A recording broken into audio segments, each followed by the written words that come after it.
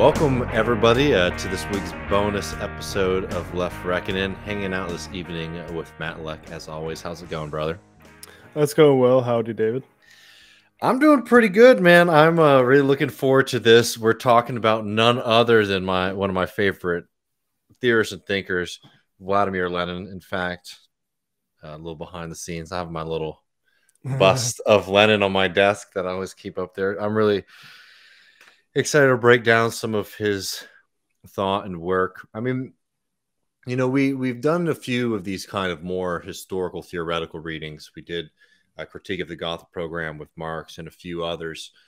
And I know we're sort of doing a kind of leapfrog version of this stuff, but I think it's worthwhile just because everybody is sort of at different places.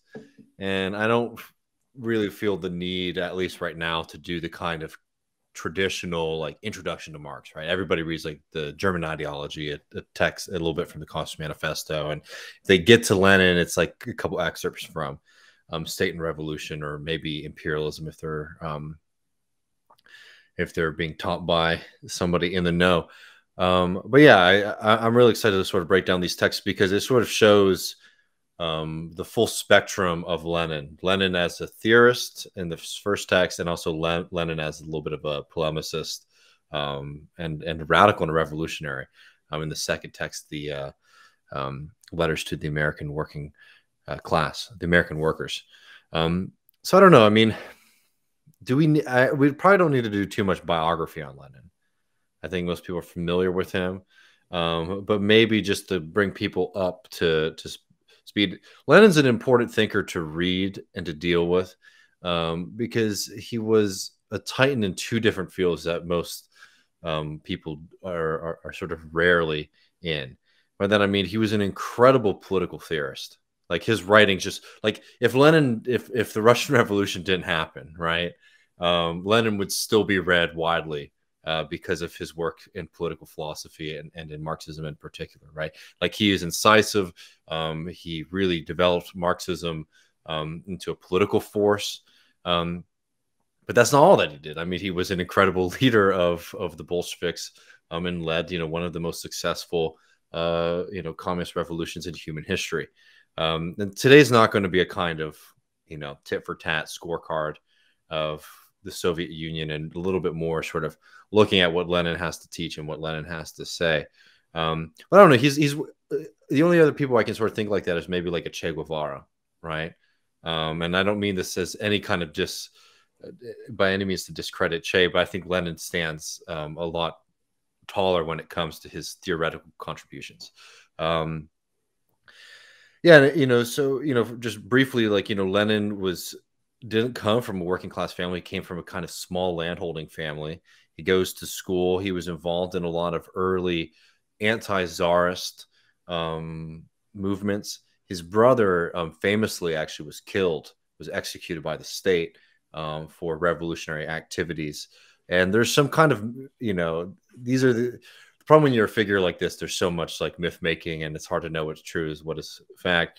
But apparently his brother was sort of wrapped up with a kind of a very performative performative might be too much of a euphemism. I mean, like a radical, like we're going to throw bombs in public squares, and try to assassinate political leaders, group of anarchists. And Lenin, some have said that Lenin thought that his brother was, quote, like an idiot. For pursuing that kind of revolutionary activity. And for people who know Lenin and Lenin's work, this does not mean that Lenin had any kind of problem with political violence, but a little bit more, the problem that he had more so with was this kind of like individual acts of violence and like spectacle, which end up becoming sort of dominant forms post, 1960 amongst the left too, right? This kind of idea that like we just need a big thing to like wake the people up. Anyways, I digress a little bit, but it's just interesting to learn before he really became like a socialist and a Marxist, him already having those kind of leanings. He goes to school. He trains to be a lawyer. He is always fighting with the officials of the university. He's fighting with the czarists. I mean, he very quickly, with the czarist forces, the forces of the monarchy, he very quickly gets sort of wrapped up in the International Socialist movement and becomes one of the great leaders of the early Russian socialist movement. And remember that Lenin, not only was a member of the very famous revolution we know, 1917, but he was also, a player in 1905 when there were just massive democratic reforms in the country because of mass mobilization of people. So he lived through two revolutions, frankly, right? A bourgeois revolution, 1905, similar to the French or the American in some ways, and then a communist revolution. So just on that nature, this is somebody whose historical perspective is worth engaging with, and he was somebody who read Marx, and understood Marx truly like no other. He's somebody, and we'll get to the writings in a second, so I don't want to front load it too much, but somebody who just writes. One of my favorite quotes by Lenin, I don't know if you're familiar with this, Matt, but he said, a revolutionary must have their heart on fire and their head on ice. And you get that with the way he writes. Yeah, it's interesting. And the other thing is talk about his anti-Tsarism. Mm-hmm. And that's I think, important context for it's obvious, but you don't really to put it in such it came one after the other, right? And mm-hmm. you see him commenting in the second text about the American Revolution. It's taking it more seriously than I think is sort of the sort of mode now, right? Actually looking at it seriously and admitting it's a bourgeois revolution, but and obviously he nods at, like we mentioned earlier on Wednesday, the Civil War as being the significant one. But anyways, I thought that was interesting. And also, just another note on the anarchy thing, mm-hmm. Where he was against the bomb throwing sort of. That's funny because Wilde says I was looking for the quote and I can't find it. I might have deleted it. I don't know what happened, but he was asked if he's what he thinks about socialists. He's thinking he's actually more of a socialist, and he was even maybe an anarchist. Mm-hmm. But the policy of bomb throwing is absurd, right? So it's interesting. That was the sort of thought process about that kind of anarchism at that time. It was and going around. Note too that just if you're not sort of a student of this part of the world and its history, there were many Russian anarchists, and it's a very rich and bold and beautiful and respectful tradition. I don't want to sit here and dog on it too much. Right. It was a very serious attempt to try to do something different. But again, I'm a Marxist, and I think that there's a revolution perspective that ends up being much fuller and more effective. But yeah, no, I have the quote here. Yeah. He says, the conversation drifted into politics. We are all of us more or less socialists nowadays, he remarked. Our system of government is largely socialistic. What is the House of Commons but a socialist assembly? Of course, there's responses to be made to these. But I think I'm rather more than a socialist, he added laughingly. I'm something of an anarchist, I believe. But of course, the dynamite policy is very absurd indeed. That's Wildian, right? Yeah. Through and through. I love Oscar Wilde so much. But yeah, Jesus. We'll do a Lenin episode to break down more of this stuff. I think we should just get to the text, but it should be noted for people who are unfamiliar. Lenin spent a lot of his adult life in exile, and he returns to Russia during the Russian Revolution. It had already started by the time Lenin showed up, and in fact, the German government, the Kaiser, sent Lenin. They apparently paid for his train tickets to return to Russia, with the hopes that sending Lenin back there would sort of destabilize the Tsarist government enough to sort of give the Germans an opportunity to take it over, which is it's a very funny kind of historical accident, frankly, that these kind of old powers of Europe thought they were the words and the possibility of socialist revolution, they didn't treat it as something that was very serious, something that would just sort of be a thorn in the side of the monarchy.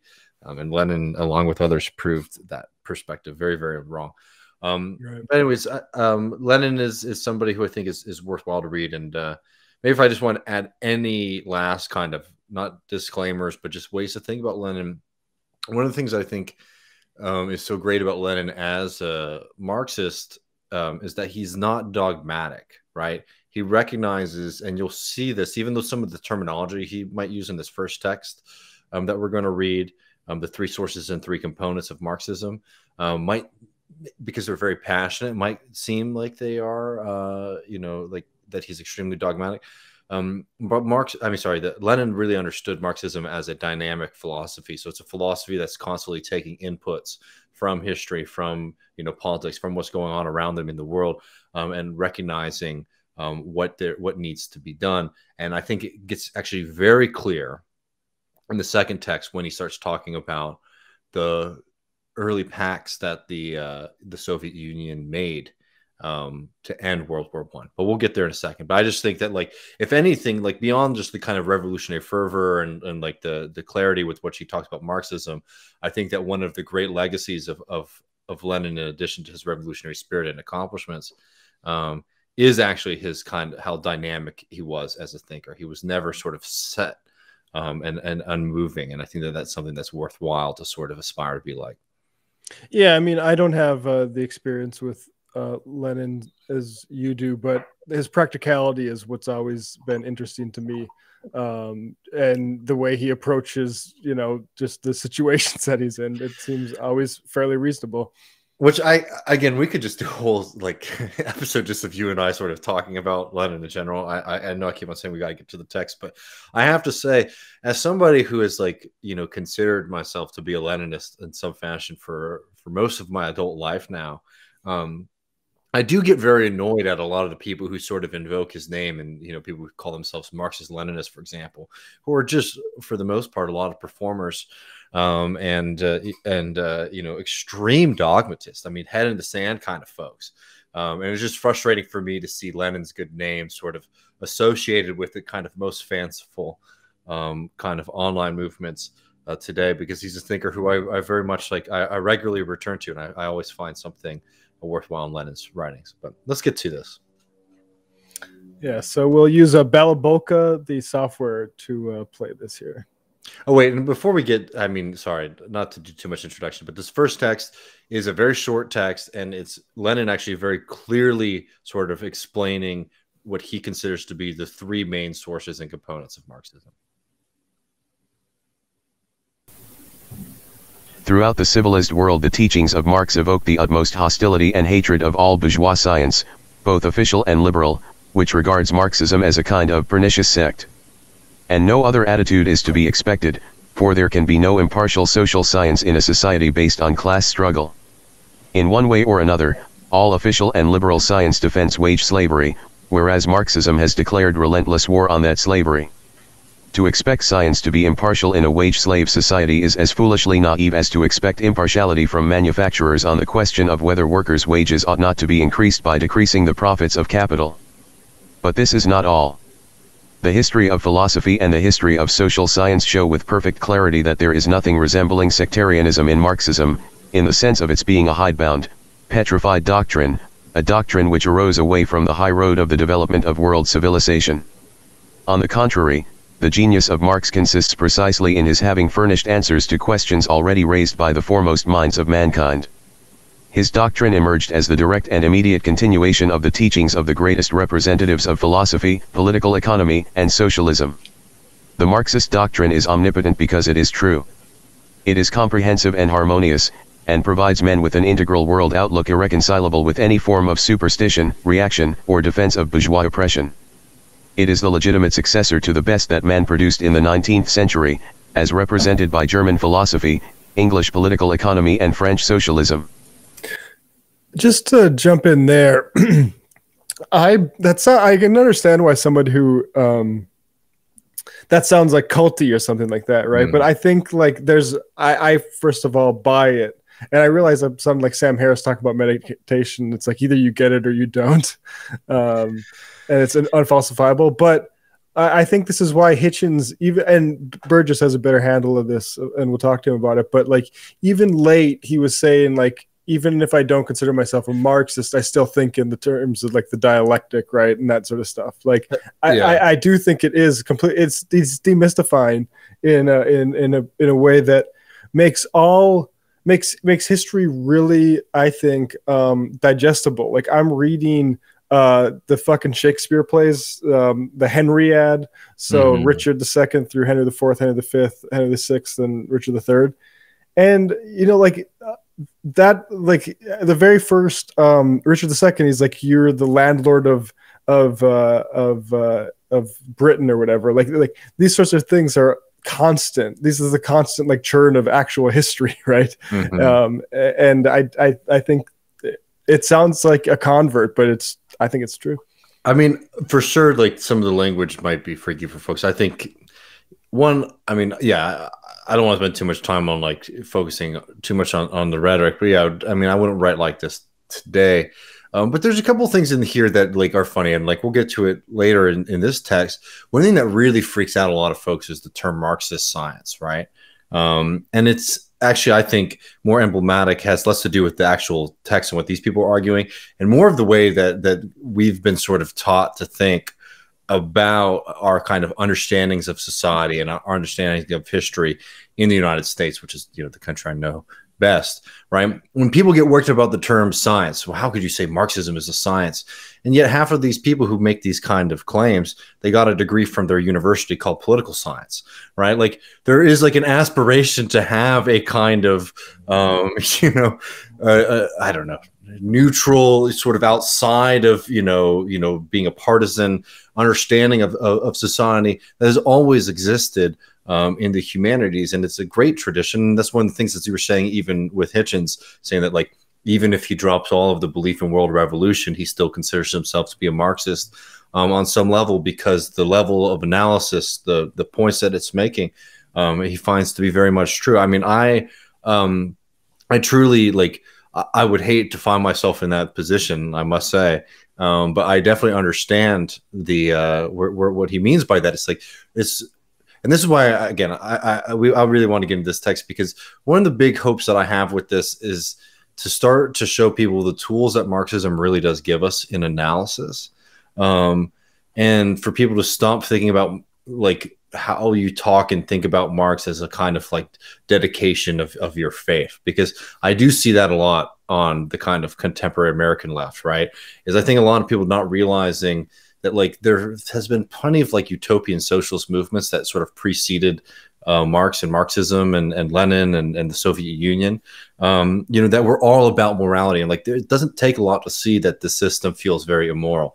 But the kind of scientific aspects of Marxism that Lenin is going to lay out, these three key components, I actually really do think are critical for building your kind of political education in a way that can help these causes of workers' movements and workers' revolutions in ways that the kind of like more, because some people think that Marx is just like a big, like he wrote 500 pages on like the bosses suck, workers are the best, you know, fuck the state, right? It's like, you know, it's like he's talking about coats and like how like the value that we create is like extracted from us. And it's not saying that all of our political conversations need to be extremely dry. But I do think that sometimes people sort of, I don't know, consider Marx to be like a position of like, like emotional weight. Like Marx is just the guy who was just the most worked up about this in history. And like, no, I mean, there's plenty of people who can write really beautifully about oppression and how they would like to see a better world. I mean, that's what, you know, so much of European literature in this period of time was doing as well.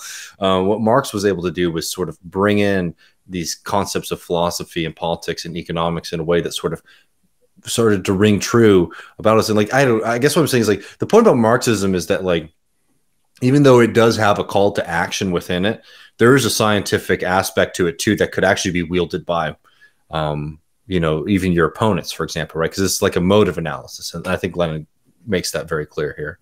Right. Okay. It is these three sources of Marxism, which are also its component parts, that we shall outline in brief. I. The philosophy of Marxism is materialism.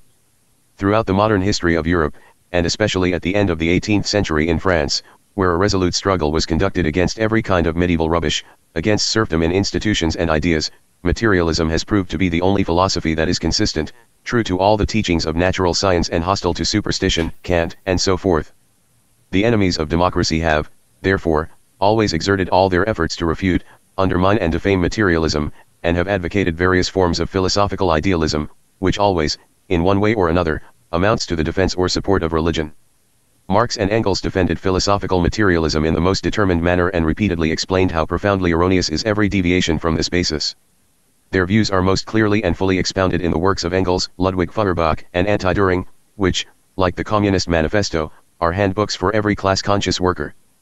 But Marx did not stop at 18th-century materialism. He developed philosophy to a higher level. He enriched it with the achievements of German classical philosophy, especially of Hegel's system, which in its turn had led to the materialism of Feuerbach. The main achievement was dialectics, i.e., the doctrine of development in its fullest, deepest, and most comprehensive form, the doctrine of the relativity of the human knowledge that provides us with a reflection of eternally developing matter. The latest discoveries of natural science, radium, electrons, the transmutation of elements have been a remarkable confirmation of Marx's dialectical materialism despite the teachings of the bourgeois philosophers with their new reversions to old and decadent idealism. So I just wanted to note, we'll get right back into it. One, the pronunciation is hilarious with the thing, the Feuerbach, however he said Feuerbach, very funny. And two, I think it's really critical to note, and this next section that we're going to play is, I think, really gets distilled clearly, how crucial materialism is as a philosophy, not only today, but then, when there was so much superstition still floating around. I mean, this is a time, even though it seems ridiculous today, of the late monarchy, where people had, blood rights to things. It might seem, completely absurd. And this is another reason, like, if you're a young Lenin, like, reading what Marx is saying, and you're seeing what's going on around you, right? You're seeing, like, medicine advance dramatically, and the superstitions of old sort of being overcome. And it's completely reasonable and true to also start to, believe and to see that is also happening in our understandings of political economy and in law as well. But this next section right here, I think, really is the critical point to understanding dialectics, if that's still a term, because people throw that around, and I think not everybody, understands necessarily what that means. But this is a good text on it. Marx deepened and developed philosophical materialism to the full, and extended the cognition of nature to include the cognition of human society. His historical materialism was a great achievement in scientific thinking. The chaos and arbitrariness that had previously reigned in views on history and politics were replaced by a strikingly integral and harmonious scientific theory, which shows how, in consequence of the growth of productive forces, out of one system of social life another and higher system develops, how capitalism, for instance, grows out of feudalism. Just as man's knowledge reflects nature, i.e., developing matter, which exists independently of him, so man's social knowledge, i.e., his various views and doctrines, philosophical, religious, political, and so forth, reflects the economic system of society. I'm sorry to be tedious here, but this is the line that I think is really critical for people to understand, about materialism as a philosophy here. That might just seem like he's inverting two different things in that line, but what he's saying there is actually really critical. He's saying, just as man's knowledge reflects nature, in essence, developing matter, right? So our knowledge is not creating the world around us. Our knowledge is reflections of the world around us. Our social knowledge reflects the kind of economic systems, the material reality of the society that we are in. And what does Lenin note here? What is our social knowledge? Our views, our doctrines, our religious beliefs, our philosophical beliefs, and so forth, right? Those are reflections of the actually ongoing material beliefs in our society, right? It's a very radical claim and very different from a lot of people, like in the Enlightenment tradition. So a Marxist view, for example, of Locke, would be Locke is a reflection of the economic system of the society in which it was created, right? Where a Lockean would believe that what, Jean Locke is saying when he's saying that, if you do some minor development on the dirt around you, it's okay if you kill all the Native Americans in the United States, right? Where they would believe that this is like some kind of universal truth. Marxism and its analysis of that idea is actually saying like, no, this reflects the economic system that those ideas came out of, right? This is a really, really critical point, and why this kind of view is crucial, not just in the level of building political parties and sort of like arming ourselves with why the world is unfair, right? But understanding why people believe the things that they do, and why those things, why those ideas sort of developed, and why they're sort of taught and disseminated in that very particular time.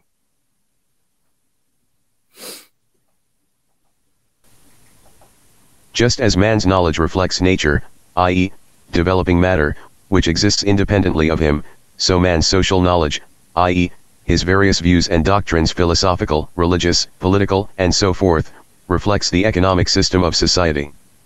Political institutions are a superstructure on the economic foundation. We see, for example, that the various political forms of the modern European state serve to strengthen the domination of the bourgeoisie over the proletariat. Marx's philosophy is a consummate philosophical materialism which has provided mankind, and especially the working class, with powerful instruments of knowledge.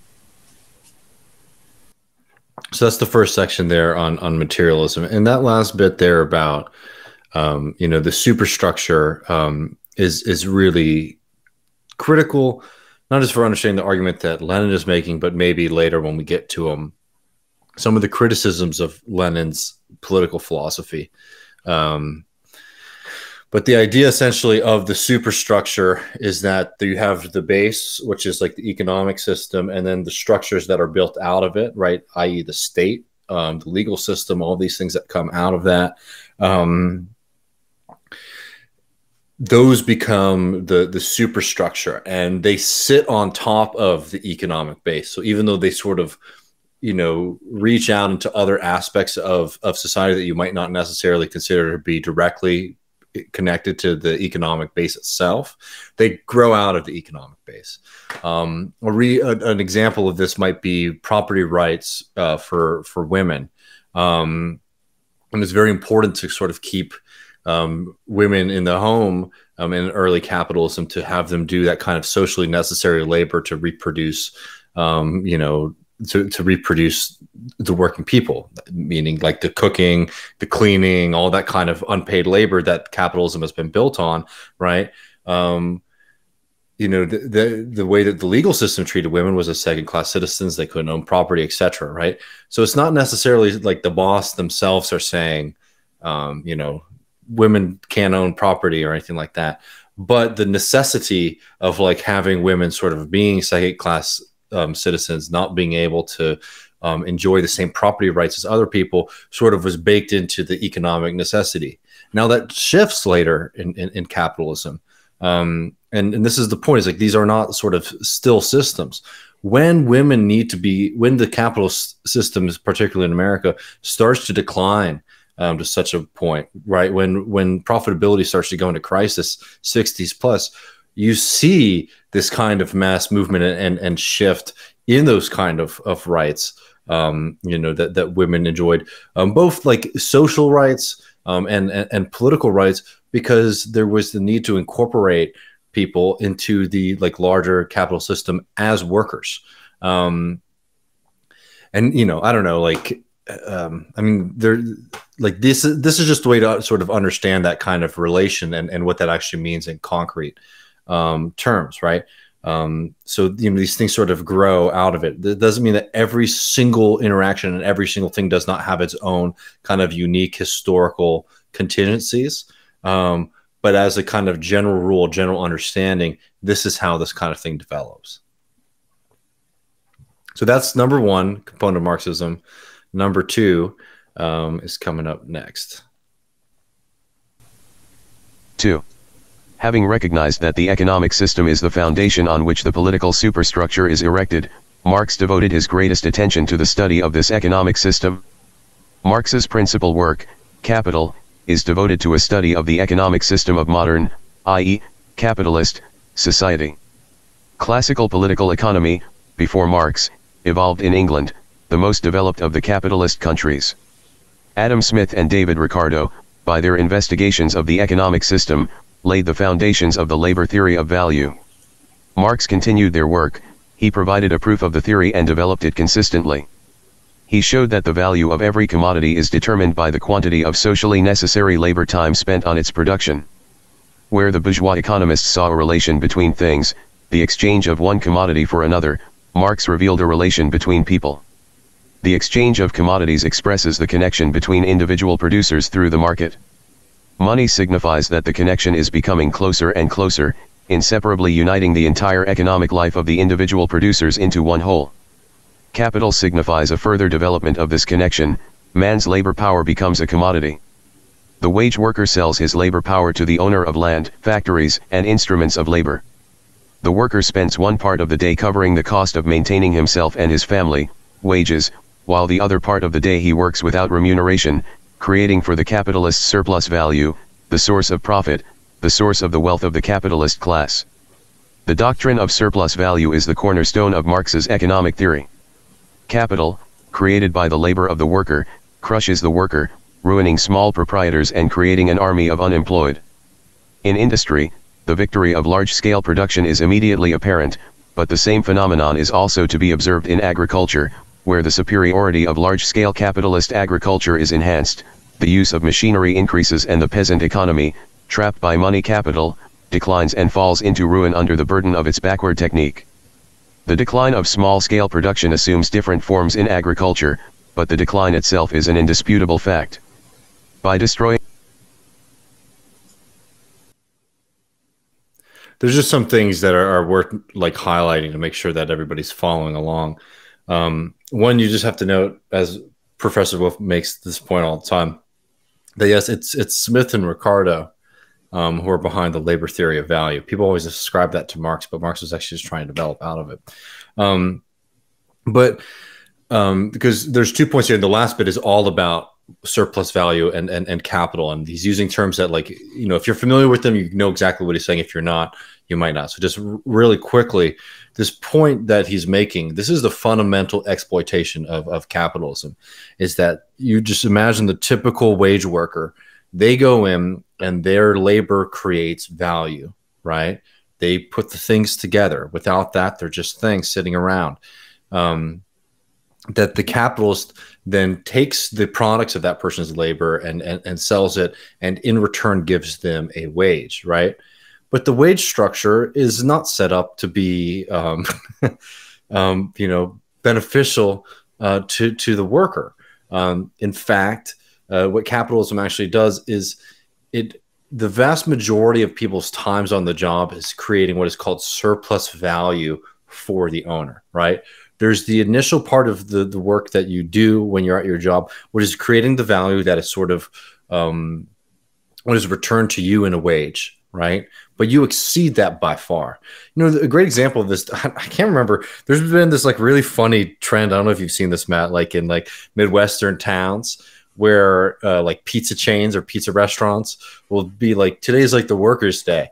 And today, like all of the profits that the workers make, like they get to keep. Have you seen this? And it was like, oh my God, what a wonderful thing. These guys were making $80 an hour. It's like, yeah, they fucking do that every day, and some asshole takes that money from them, right? This is what I'm saying is like, this is like, I mean, I guess it's nice for people to have more money. That's dangerous. But one, it's dangerous because it actually is just showing like all of this economic production that we're doing on a like regular basis.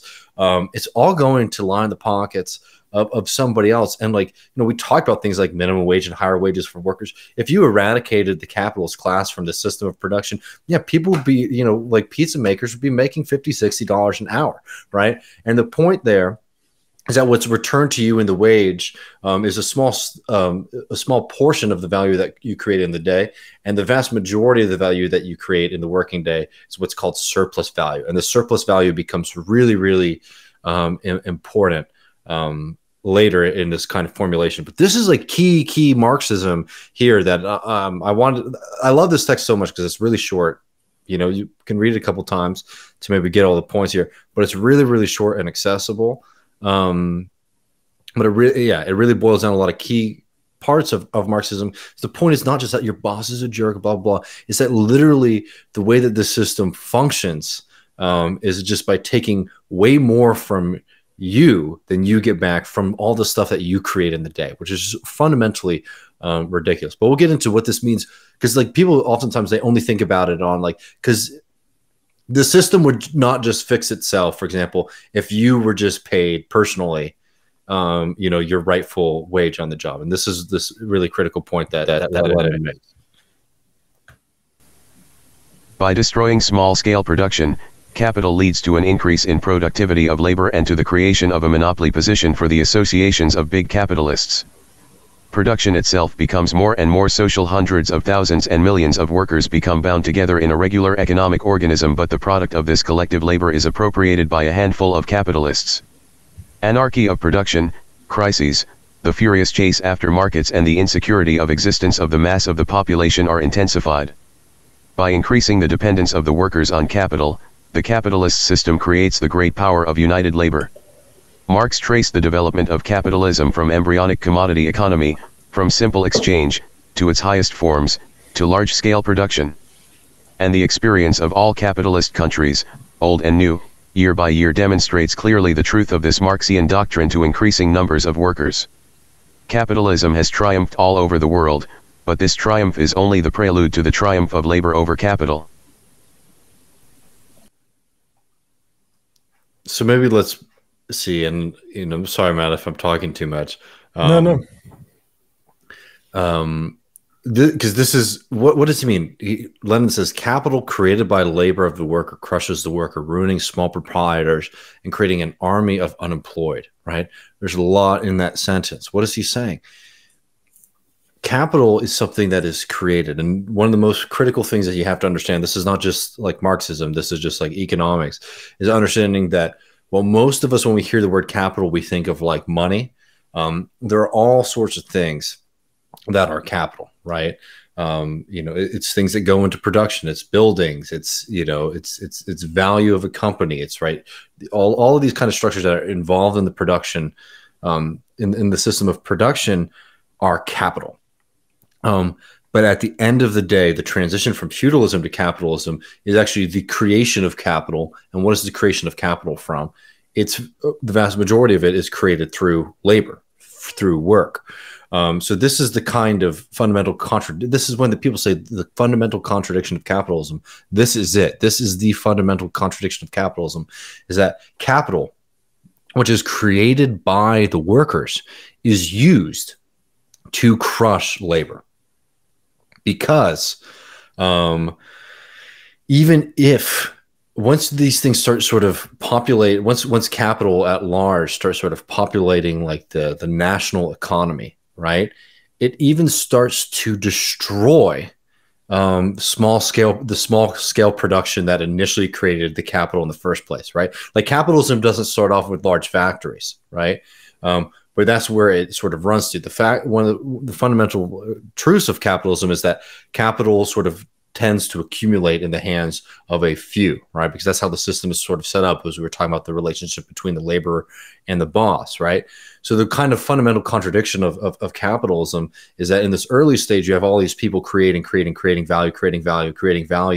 And then that value eventually gets accumulated in a few hands and then gets brought back harshly against the people who created that value in the first place, and then across no history, right? You know what I mean? Like small scale production transitions, a few of those people started to transition to large scale production, and then that large scale production then completely destroys the initial small scale production, right? So capitalism is like an extremely destructive system, and it's a system that fundamentally was created off of our labor, right? This is beyond the unfairness, beyond the not being able to afford rent, beyond people going hungry, all of these other things that are truly immoral about the system and wrong about the system.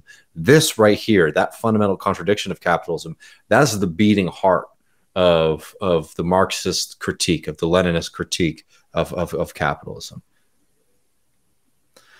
Yeah, I mean, yeah, I think there's a lot there, but I hope that makes it a little clearer for folks, because obviously there's a lot that goes into it. But we got one more key component of Marxism.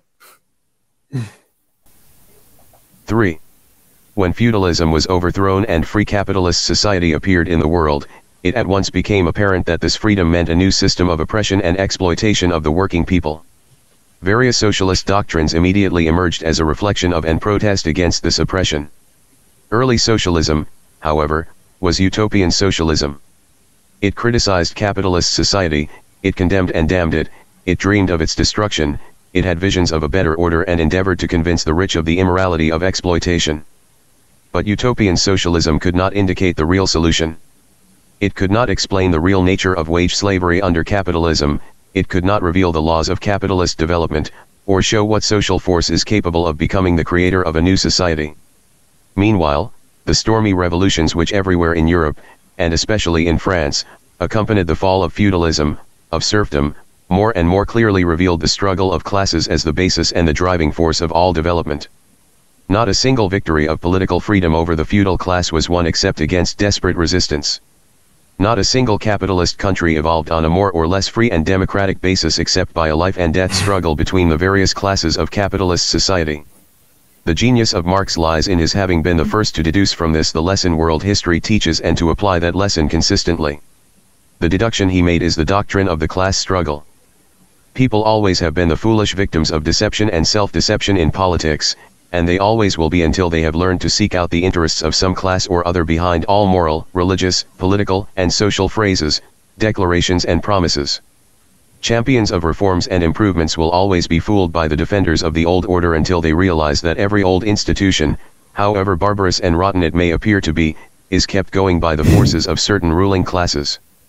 And there is only one way of smashing the resistance of those classes, and that is to find, in the very society which surrounds us, the forces which can and, owing to their social position, must constitute the power capable of sweeping away the old and creating the new, and to enlighten and organize those forces for the struggle.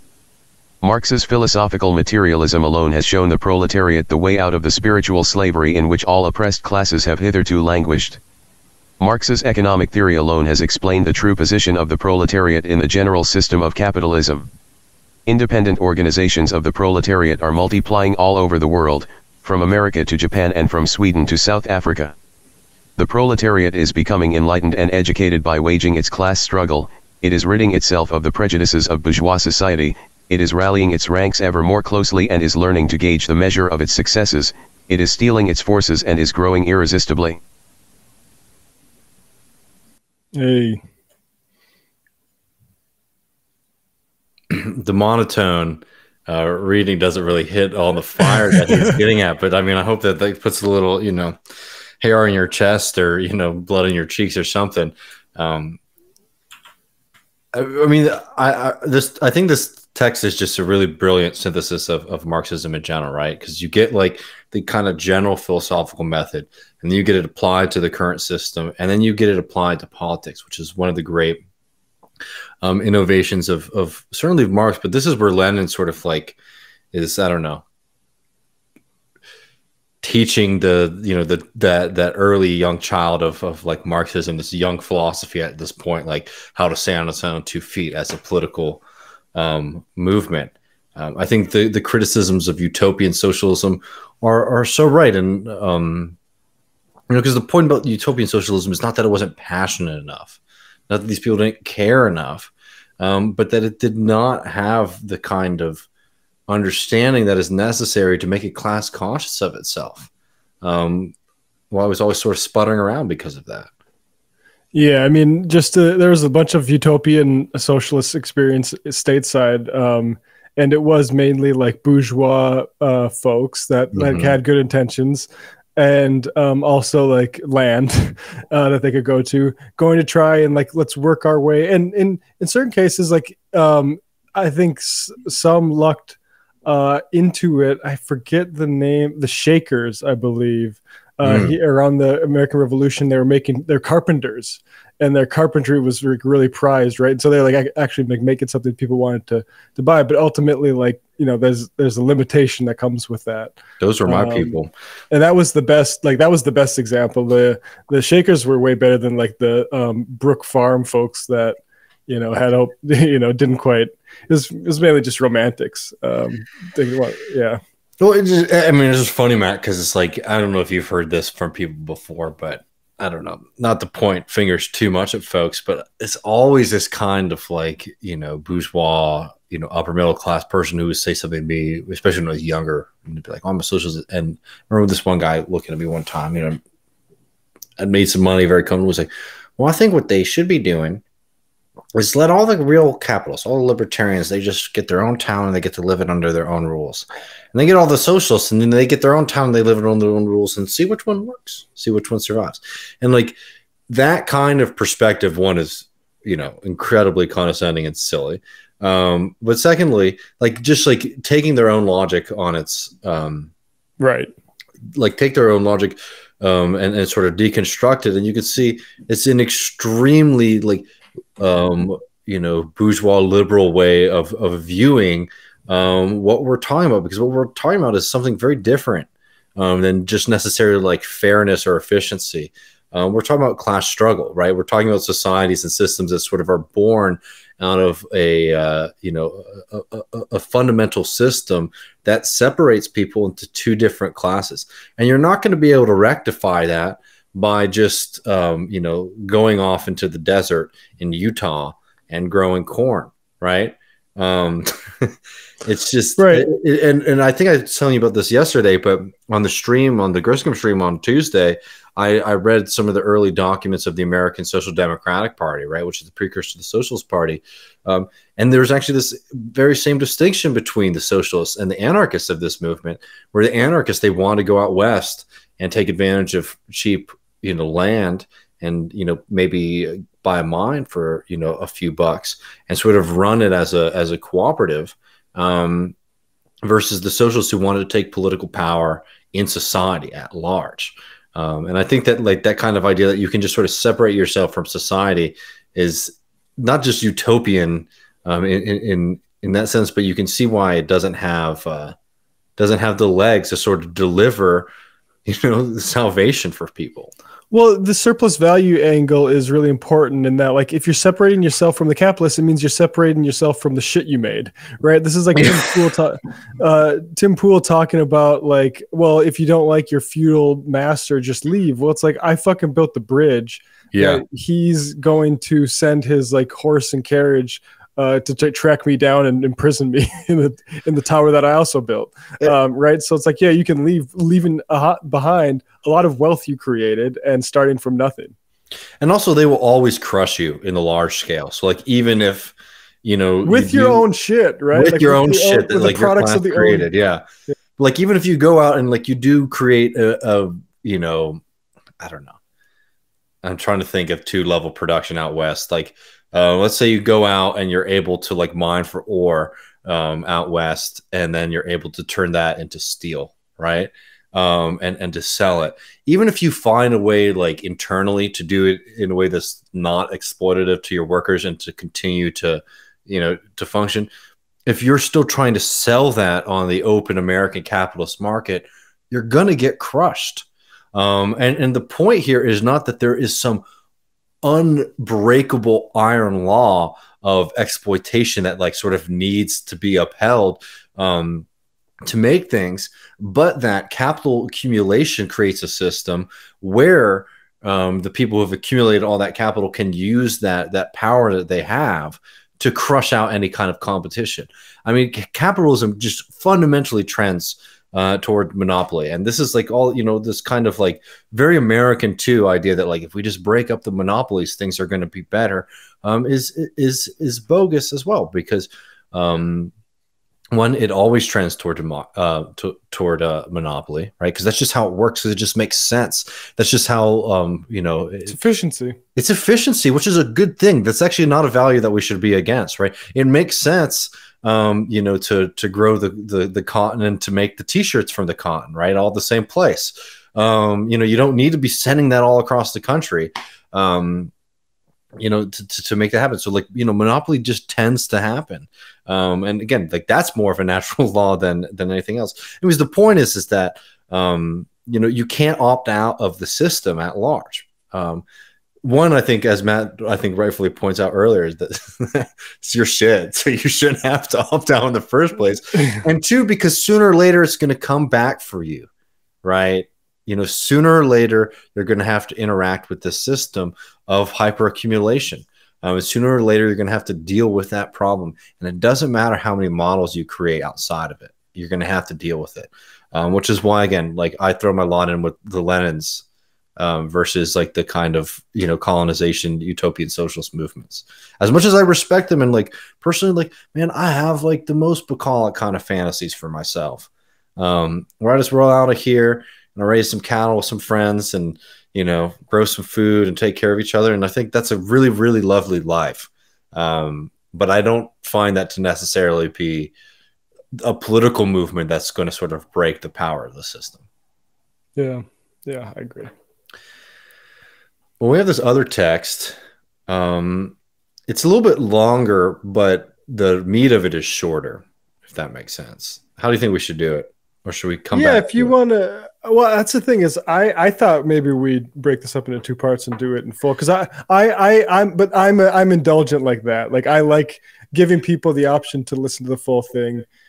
I think we should come back to it because there's a lot to digest, and maybe we could do a couple more minutes sort of talking about this text then, because there's a lot to come back to with this next text, that I think if you let this kind of percolate within yourself for a week when we record the second episode, you're really going to understand. Like, so here's the theory, and like the next text we're going to read, if you've already read it, then is like the analysis.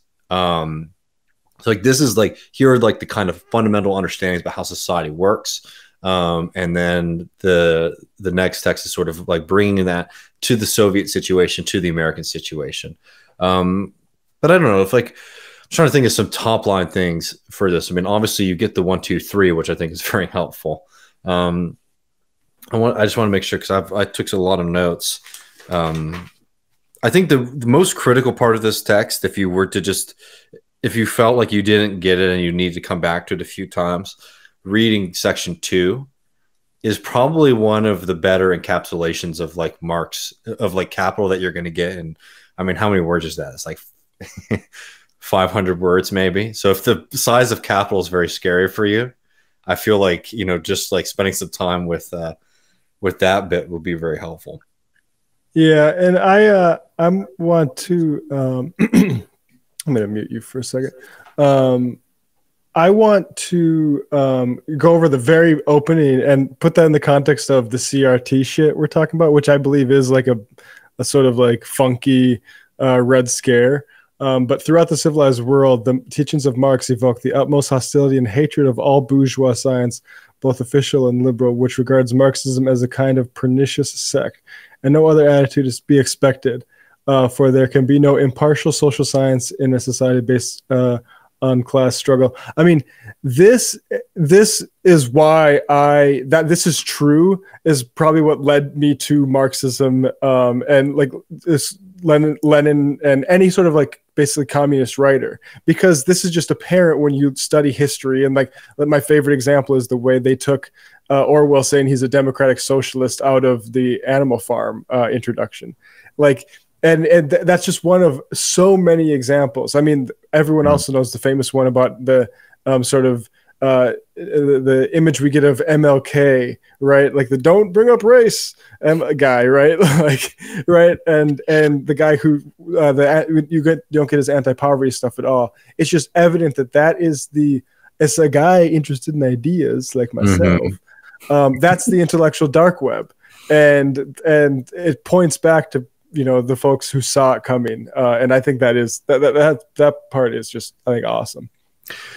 I agree, and I mean, it is so funny to think that this is even before this kind of model was able to present itself as like a viable alternative, right? Like Marxism was scary before like Marxism I don't know, was embodied in really any form of government. I guess that's not true. In a sense, you have to say that you know, the Paris communes are sort of outgrowth of this early communist movement. But I mean, you know, we grew up in a time where we know about Cuba and China and Vietnam and the Korean War and the Soviet Union. Like, we know like the kind of things that they get worked up about. And it is amazing. I mean, this text was, you know, was suppressed by the Tsarist government, which is phenomenal too. Is because, frankly, I mean, obviously there's a lot of polemic and demands in here. But it is frankly an economic text. I mean, sorry, an educational text first and foremost. Yeah, and I love the part about there being no impartial social science in a society based on class struggle. I think that George Mason economics. That is just something that people just really need to, that kind of concept is something that people really need to disabuse themselves of. That we're like neutrality in and of itself is a good thing. I mean, journalism is a phenomenal example of that. I mean, I don't know. I don't want to get worked up on some Twitter shit, but I guess it's like we did our smart thing for a second so we can have a little bit of fun. You know, I made a tweet yesterday about Shama Sawant, and it's one of those things that gets so funny when it sort of goes out, when something gets shared enough that it sort of goes outside of like the left socialist little internet bubble that we're in. Exit velocity, yeah. And then you just get wackos out there who are, because I framed the recall election on Sawant as reactionary, because it is, and it's right wing, and they're like, well, excuse me, sir, Seattle is the most liberal you know, city in the country, the most left of center city in the country. And I'll tell you one thing, if that's true, that scares the hell out of me. Right. If this is if this is like the culmination of like left victory, see, and I don't mean this in any way to insult the people of Seattle as much as to say like that's a very frightening kind of end of history perspective to think that, like, you know, or New York State, for example, another state that's controlled by the Democratic Party, you know, is sort of some kind of reaching of utopia. But what I mean by this is that, like, I was interacting with some people who were trying to be impartial about the situation and just talk about the facts, right? But if you think for a second that the Democratic Party, the vast majority of the Democratic Party represents like the left, right? And our own and our tribe, that's not an impartial perspective. That is very much trying to like impose a kind of small-minded American head. And I don't think it's on purpose. I think this is really how people think. But what I'm saying is, like, these people who are like striving for impartiality in their analysis, right? I'm so truthful, are truly actually being some of the biggest ideologues that you could be, because they're seeing the very small spectrum of like political activity in America as representative of like the entirety of political opinion or political opportunity. Yeah. Yeah. I mean, I just think for all the talk of the PMC, and I guess they're somewhat related to this, but the urban property owning class is that's the class I'm interested in here going to war with, because that's the people spreading all the fear mongering shit about DAs. That's you know, the people recalling Shama Sawant. Like, these are and they get such a pass. They get such a fucking pass. They do. Like, they are flying deep stealth under that radar and just bombing the shit out of everything, right? Right, like because it's everyone would just think it's like Fox News, right? But these motherfuckers, these are the Cuomo people. These are the like this is why the money candidate always wins like statewide elections and Democratic parties. It's because of these motherfuckers. And I you know, it looks like Shama's going to win. She's the nose. Oh, does it? That's good. I did not know that. Or at least the nose up. I don't know to say that she's going to win, but at least like I saw the no was up. Which, I mean, they'll know because this will go up on Sunday, so people will know. I hope. But like, I mean, what a great victory that would be. And what we need to take from it is just more definition on these motherfucking vampires that would go after her. Yeah. I mean, on top of Amazon and stuff too, obviously. But I absolutely agree. And again, this is why sometimes, even though engaging in kind of discourse or political debate in our kind of contemporary situation can be really, really frustrating. This is why I get a lot of happiness from returning to Lenin from time to time. because I think it sort of arms you with the clarity that is critical, that is very necessary. But also, for fuck's sake, I mean, this is just somebody who gets you excited about being in this process. I wanted to. I know we're going to read this text next week, but I just want to give some people a little bit of flavor, maybe as a, a little teaser for next week. We're going to read this really phenomenal text by Lenin, Letter to the American Workers, which he sent 5 years later. Actually, this is something that is worthwhile saying before we go. Lenin writes this piece, 1913? This is before the Russian Revolution. The czars are trying to suppress Lenin's writings. Lenin is exiled, could potentially never see his home, and continues fighting. And who would have thought that just 5 years later, he would have been writing this triumphant letter to the American working class, hoping that one day that they can join him on the other side of revolution, this global proletarian revolution. I'm just saying is that, like, people get really worked up about time and the passage of time and how much time we have to go through, blah, blah, blah. The world moves in very fascinating ways, and there's times where it seems like nothing at all is moving, and then there are weeks when the whole world moves. And I just think that is important. Like, having a long-term perspective is critical. Understanding where we are at is critical, but you don't have to fall into this kind of trap of, like, I have to think generationally or something like that. Because things just happen in really extraordinary ways. I don't know. Whenever you get really down and you think that nothing's happening, nothing's moving, just like remember that Lenin was hanging out thinking that Lenin actually, I can't remember when he wrote this, but it was post 1905. Lenin wrote, like, in a journal or a letter to a comrade, something like, I'm just so sad that I'll never see a workers' revolution in my lifetime. And, thankfully he was wrong about that. I'm just saying, like, these things can move quickly. But let me read this right quick for y'all as a farewell. This is towards the end of the letter. He says, he's talking about the attacks on the Soviet Union from the Americans and the imperialist powers, despite the fact that they had people forget this, that the Americans were supporting the White Army, the reactionary anti-Soviet army. A lot of people don't know that. A lot of people don't know that. We don't seem to talk about that much. We do not. Yeah, exactly. Like, you want to talk about, like, the Cold War without the context of the fact that immediately when the system started, the Americans were trying to destroy it from the outside. Anyways, in spite of this, we are firmly convinced that we are invincible because the spirit of mankind will not be broken by the imperialist slaughter. Mankind will vanquish it. And the first country to break the convict chains of the imperialist war was our country.